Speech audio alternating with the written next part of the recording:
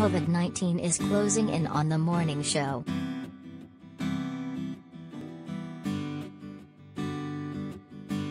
The season's penultimate episode, Testimony, reveals Zuba anchor Alex Levy, Jennifer Aniston, has tested positive for the coronavirus.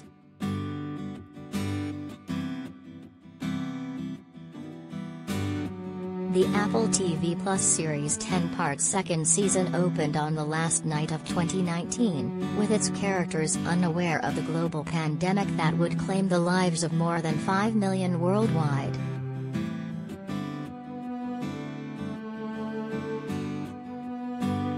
The reality of the virus bleeding into the scripted series provided a sense of normalcy for Aniston, the Friends star says.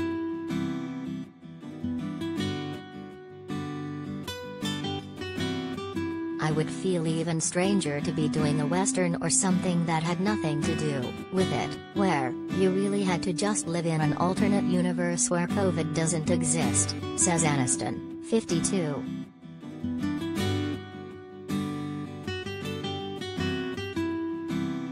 Jennifer Aniston reacts to that shocking morning show death.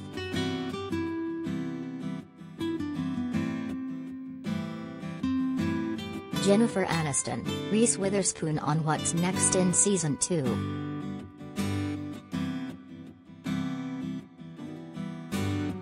She recalls the series writers reworking scripts while production was shut down and observing how news programs were adapting in real life. They were trying to figure out how we could weave COVID-19 into our show without banging people over the head with it, because, of course, you're like, I don't know. How long is COVID gonna be around? Are people going to want to hear about COVID?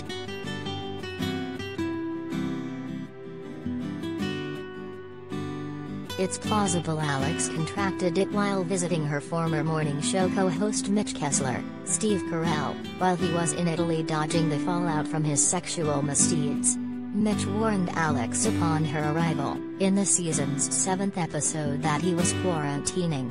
But Alex, dead set on obtaining a statement from Mitch falsely claiming they never slept together, ignored him. In the same episode, Mitch drove his car off a cliff, a death Aniston described to USA Today as so heartbreaking.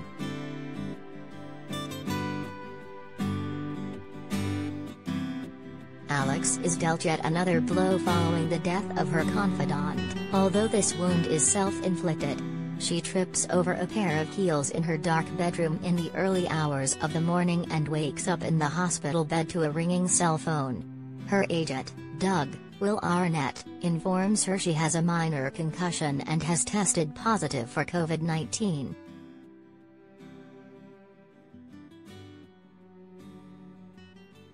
The Shrink Next Door stars Will Ferrell and Paul Rudd analyze the truly heartbreaking comedy.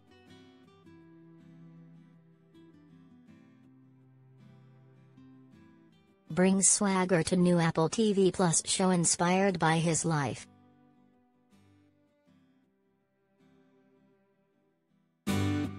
Aniston says her character's diagnosis is very poetic, in a way. It's the final straw just to take her fully down to her knees and strip her completely naked.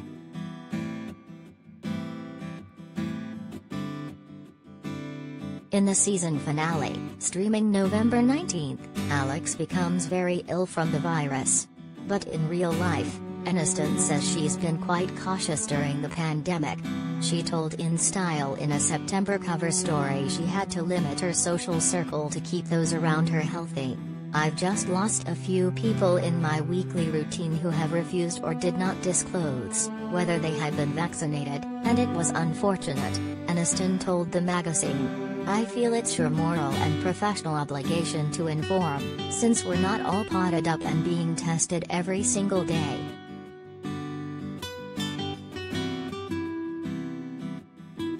Aniston's remarks generated headlines, but the actress tells USA Today her comments were misrepresented.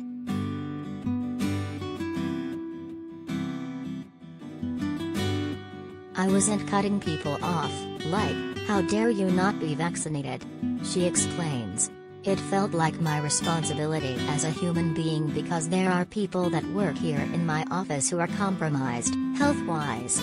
The reality is, if someone who is unvaccinated comes into my home and they are asymptomatic, and they don't know that they have it, it's a very dangerous situation. So for me, it's being mindful of people who have health issues.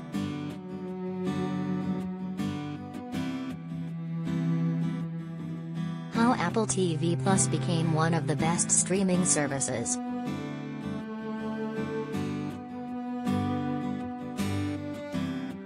Jennifer Aniston distanced herself from people over COVID-19 vaccine.